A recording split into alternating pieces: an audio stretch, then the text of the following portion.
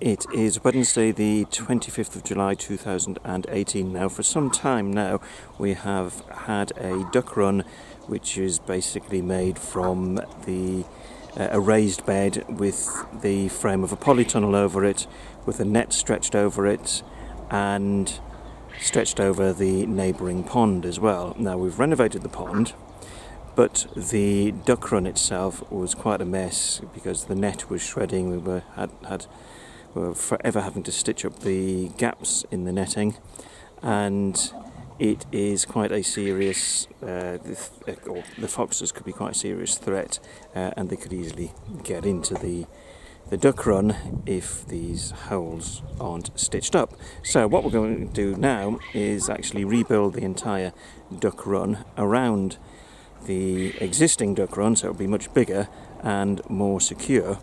And we've been on a hunt around the allotment for some posts that we can use, which we've now managed to do, and we are now hammering these into the ground. So here is the raised bed with the polytunnel poles over it, and we have a visitor. Thank you, Snow. Go on, there you go. And here's the pond. And as you can see, the netting, lots of bits of string to it which have been used for tying up the holes. So that is the risk. They pose a risk because of the foxes.